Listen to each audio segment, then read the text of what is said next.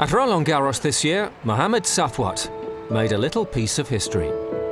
Fantastic. I know I was one lucky loser, but I didn't know that I will get in today in the first match on the center court against a top player, one of the best in the world.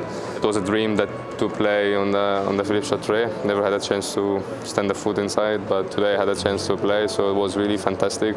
And I was happy and I enjoyed it every moment from the beginning till the end of the match. I felt like it was a surreal experience. I'm actually watching an Egyptian on court Philippe Chatrier of all the courts in the world, which is, Roland Garros is very special for Egyptians. We grew up watching it. It was free to air on TV all my life growing up, and just seeing an Egyptian actually play on that court was very special. Definitely huge for him. He's 27 years old. He's been at it for a while.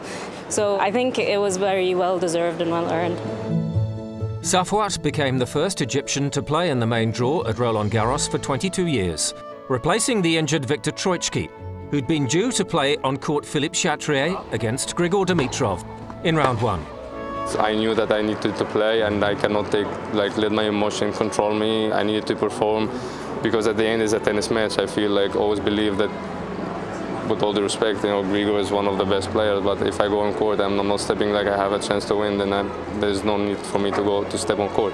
He was nervous in the beginning, which is very understandable. He probably found out just before the match that he was going to play, which is not an easy situation. And then add to that, it's court Philippe Chatrier. The dimensions of that court are just huge. You hear even seasoned pros saying that that is a court if you haven't hit on it before. It takes them a while to adjust, and I think that's what happened with Mohamed. I think at some point he realized, I have to really soak it all in. I have to really live up to this occasion, and I think he did himself proud.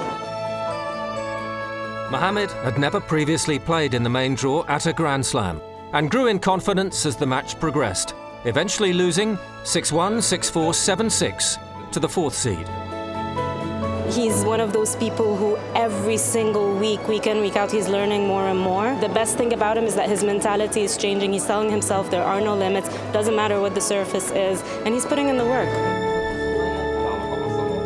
If it's something that shows us that we're not only Egyptian, we're Arab or African, we can really go as far as we can, if we just believe and we just work hard and we have the right knowledge and the right mentality, yeah, we can do that. The fact that he was on TV, you switch on your TV and you can see him play at Roland Garros, young kids will look at that and feel, okay, I want to do that too. So sure, after what Mohamed did today, and hopefully a lot more to come, we're going to see more people coming up.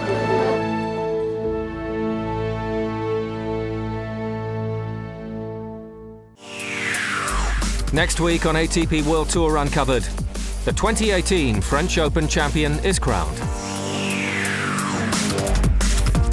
And take a bow, Julien Benneteau. The Frenchman calls time on a stellar playing career.